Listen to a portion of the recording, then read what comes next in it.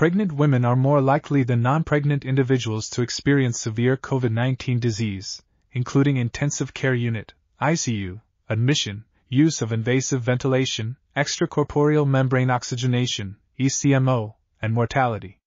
Research suggests that SARS-CoV-2 infection during pregnancy is associated with adverse pregnancy outcomes, such as preterm birth, preeclampsia, and stillbirth, as well as adverse neonatal outcomes, including hospitalization and admission to the neonatal intensive care unit.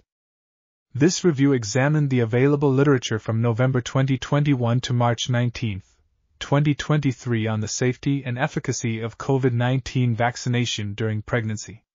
Vaccination during pregnancy does not appear to cause any adverse effects on the vaccine or negative obstetric, fetal, or neonatal outcomes. Furthermore, it is safe and effective in preventing severe COVID-19 disease in pregnant individuals, as well as hospitalization and ICU admission. Therefore, vaccination should be recommended for pregnant. This article was authored by Cristina Juliá-Burchés and Alicia Martínez-Varea. We are RTCLTV, links in the description below.